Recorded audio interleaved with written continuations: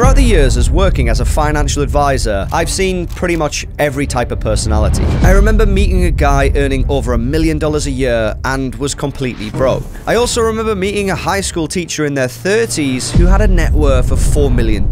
What I came to realize is there's a few common traits that set aside people who are doing well financially and those who are just playing a status game. So I want to cover some key signs that you might actually be doing better financially than you really think. And to do that, we must first define what is doing well financially. Many of us see today on TikTok or Instagram that being rich means having a fast car, going to bikini parties, and drinking copious amounts of champagne, when in fact that is doing something that I like to call a 30k millionaire or somebody playing the status game. If you earn $30,000 a year, there is no way, zero exceptions, you should be buying a Rolex. Here's an easier example. Unless you regularly visit a racetrack, why would a normal person want to buy a Lamborghini? Is it for the space in the trunk? No. Is it for economical factors like it being good on fuel? No. Is it good for family and school runs? Also, no. It is because you instantly see a Lamborghini and think,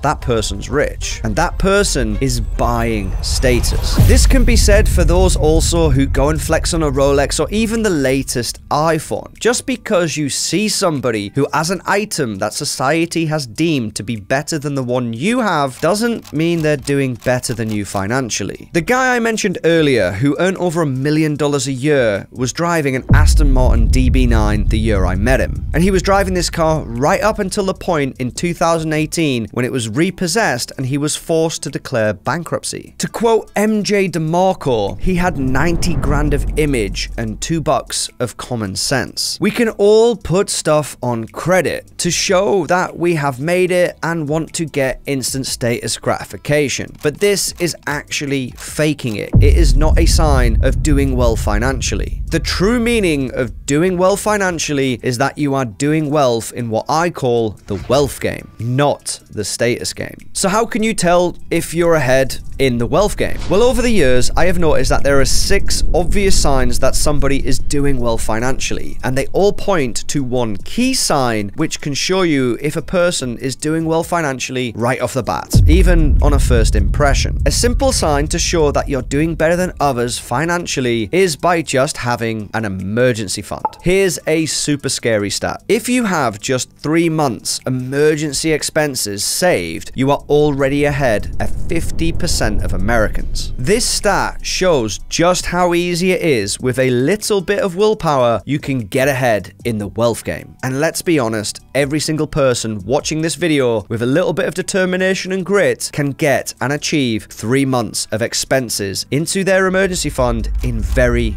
little time. Another sign that you're doing better than others financially is just having a simple plan and budget each and every month. This shows that you are responsible and in control and meet both your spending and saving targets each and every month. If I was to walk into a shop, say an electronics shop right now, I know exactly what free cash I have to play with for the rest of the month. Doing this aspect of planning alone will put you ahead of way more people than you think. Having a plan and knowing where you are right now stops you being reckless with your money and shows you can handle your own personal finances and will put you ahead of majority of people financially. Which brings me on to my next point. One of the biggest traits I have seen through managing over 50 millionaires is they all have the ability to live below their means. Now, this is a completely true story and I'm probably going to get told off for telling it. My best friend is getting married in December, so a big congratulations to him. Not too long ago, him and his future wife went to go and buy a house. They went into a bank in 2021 and asked how much they could borrow. Given they both have good careers, they could get quite a decent chunk. The bank offered them £360,000. They have 0 kids and don't even have a dog, so they went ahead and bought a brand new 5-bedroomed detached house for, you guessed it, £360,000. Now, currently, they can afford this, but if interest rates stay high after their 5-year fixed term, problems are probably going to arise and they may struggle. They're going to have to make sacrifices somewhere along the line. Life can quickly get harder if you max out what you can actually afford. They could have easily just went and got a house for £100,000 less with 4 bedrooms, 3 of which they still don't need. They did not live below their means, even against my constant nagging. Just because you can afford something doesn't mean you need to go all in on it. Now, another sign you're doing well financially is how you approach and how you manage debt.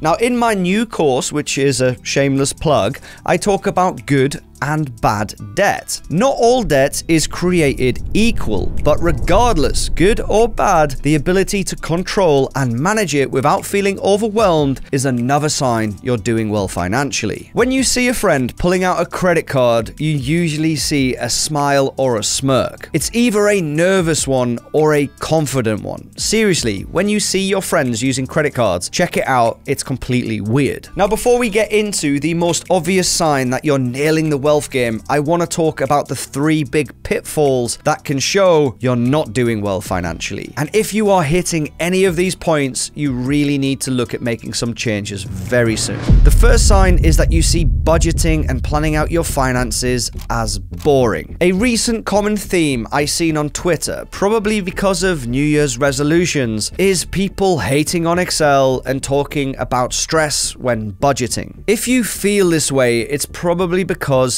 you do actually have a problem within your finances and it pains you to realize it. Most likely, it's because you have some reckless spending habits. But if you stick with it and you get through the pain, eventually your budgeting process will get better and you'll start to even enjoy the whole process because you will see progress each and every month. A simple hack I developed for a friend of mine a couple of years ago was take your laptop to Starbucks. Order your favorite coffee and your best bagel, sit down with your laptop, your headphones in, and fill out your complete budget. This simple reward of a coffee and a bagel will help you stick to your budget and make you feel a little bit better about doing it. The next bad sign is what I call borrowing money for Ray-Bans. Here's another true story. When I was younger, had less hair, and was much more cooler, I went to Ibiza, and I forgot my sunglasses, so I did what anybody does. I went and bought some in the airport. I picked up some banging new Ray-Bans. Of course, I wasn't going to dip into my euro spending money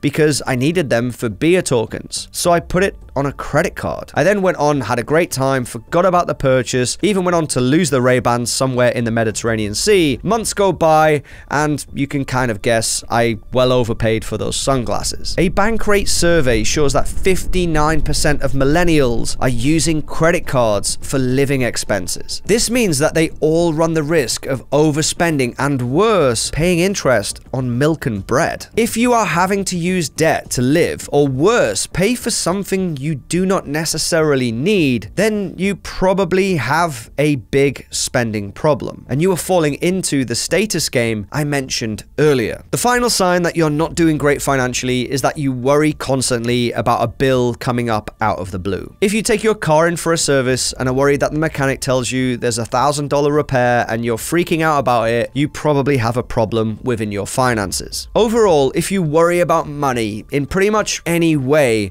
then it's a sign that you could potentially be planning better. So now on to the key to know if you are truly doing well in the wealth game, and that is knowing your current total net worth. If you calculated your total net worth each and every month, like I teach in my course, over time, you should see an upward trend. Seeing your net worth increase, even just a small amount each and every month, will give you some good gratification and a vital dose of dopamine. It will install you with a hell of a lot of confidence in your personal finances. But what is more, it is a true sign that you are doing well financially, as it shows which way you're heading. Ultimately, Literally, the key to being financially successful is having the confidence in your own money management skills. If you take small little steps often enough, they will result in a record marathon time. And if you're wondering where you could start to improve your own wealth game, it all starts with the simplest paycheck hack that makes everything else fall in place. And I go in depth here why it is super important that you take care of this right away.